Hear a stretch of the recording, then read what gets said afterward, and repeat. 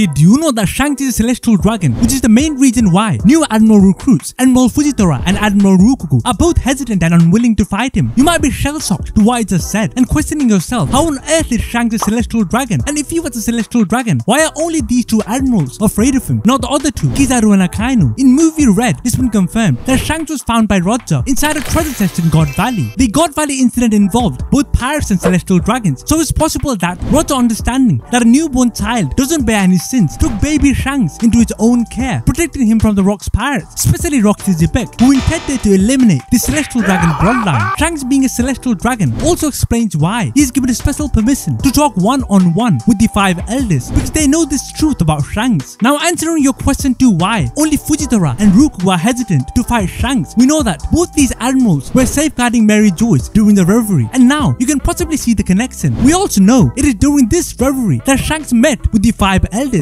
and both Fujitora and Ryokugyu, to their shock, saw this and instantly came to a realization that, like Doflamingo, Shanks is also a celestial dragon, which is why they are reluctant to fully engage in combat with him as of current time. Let me know in the comment section what you guys think.